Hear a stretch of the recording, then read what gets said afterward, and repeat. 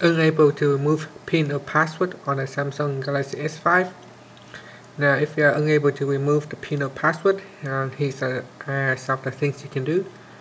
Try to remember previously of what you have set up that require to put in a PIN and password.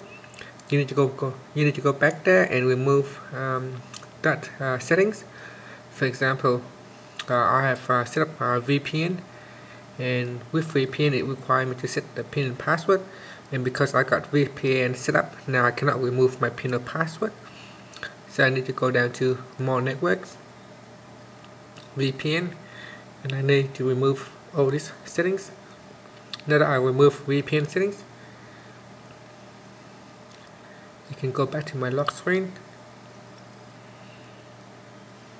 put in my old password, and now you can see that all the options are available for me to choose, such as swipe pattern, fingerprint, and none. And that's how you can remove the PIN and password. So try to remember of what you have did previously that you have that require you to use a PIN and password. You need to go back to that option and remove that settings. And that's pretty much it. Thank you for watching this video.